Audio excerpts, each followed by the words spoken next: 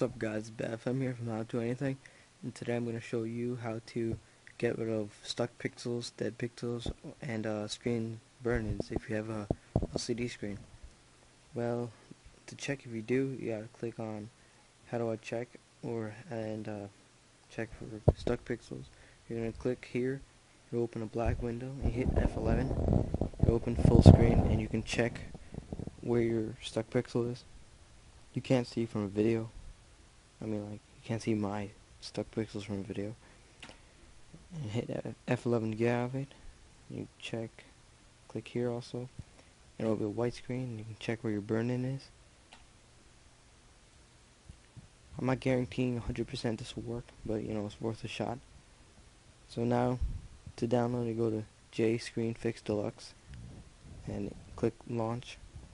If you don't have any requirements, it will automatically tell you what you need, so just Google it. So you got to go to install it, open it with Java. I already have one opened.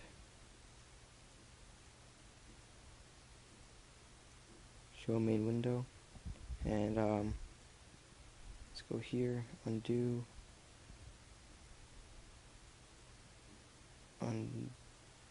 okay.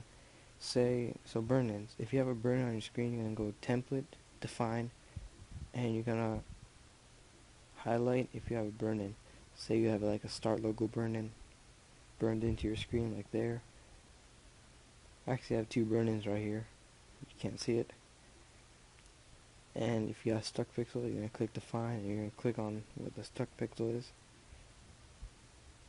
So I got like 2, 4, 6, 8, 9 stuck pixels.